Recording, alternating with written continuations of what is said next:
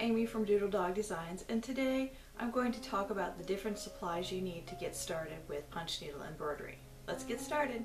Some of the supplies are basic things that you might have around the house, and some of them are specialty punch needle items. The specialty punch needle items can all be found in my Etsy shop, and I'll put a link in the description below. The first thing you're going to want is to find a punch needle pattern. There are many punch needle patterns to choose from, or you can draw your own design. With any of my punch needle patterns, you can choose a digital pattern, a paper pattern, or a kit. You're going to want a punch needle.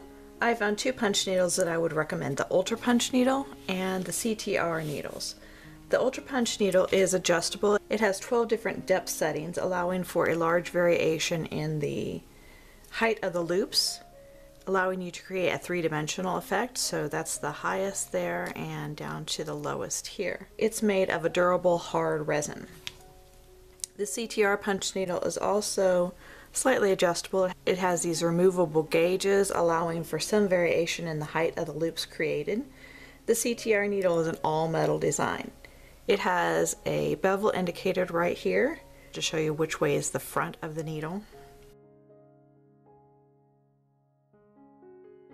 You're going to need a needle threader. A needle threader is a thin looped wire that's long enough to fit all the way through the tube of the needle, and it's used to pull the floss through the tube and through the eye of the needle. Most punch needles will come with a needle threader, and they also sell replacement needle threaders for when these break or if you lose it. Foundation fabric is the material that the punch needle design is punched into. Weaver's cloth is a tightly woven cotton and polyester blend fabric.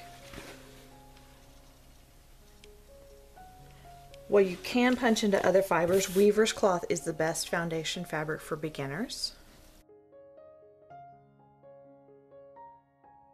To transfer your pattern onto the Weaver's cloth, you're going to want to use a light box or a window. I use a light box like this one here. Punch needle embroidery is done with embroidery floss, pearl cottons, or other things that are the equivalent size. You can find DMC embroidery floss like this at most hobby stores.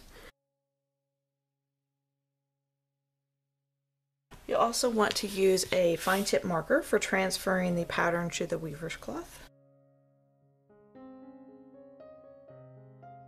And you're going to need some basic sewing supplies. You will at least need scissors to clip the threads.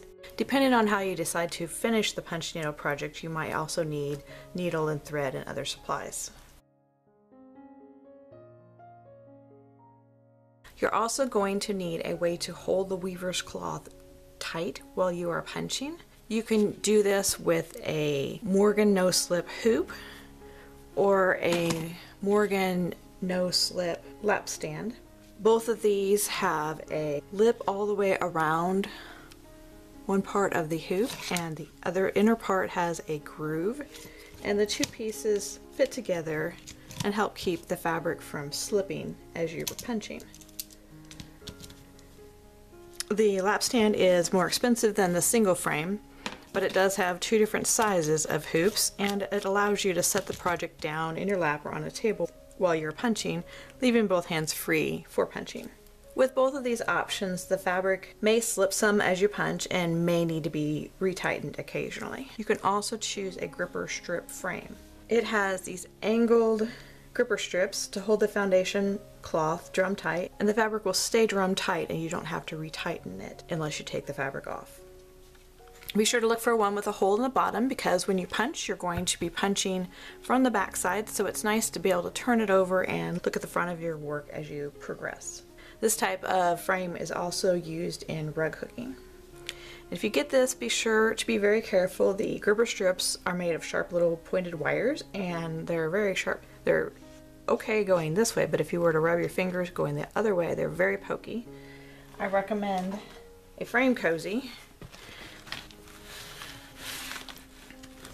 that you can put over the edges, and that helps hide the teeth and protect your hands and your arms while you're punching. When you purchase a gripper strip frame from my shop, you also receive a pattern to sew your own cozy. And again, you can find all of these specialty punch needle supplies in my Etsy shop.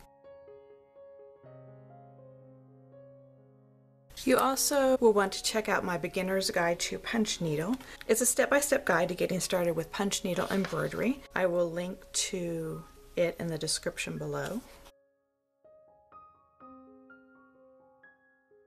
In the description box below is a link for printing out the guide to punch needle supplies. It includes all the supplies that we discussed, and it also has a handy checklist that you can print off and check off the items as you get them. I hope you found this video helpful. Be sure to click the like button and subscribe below. I'll see you next time. Bye.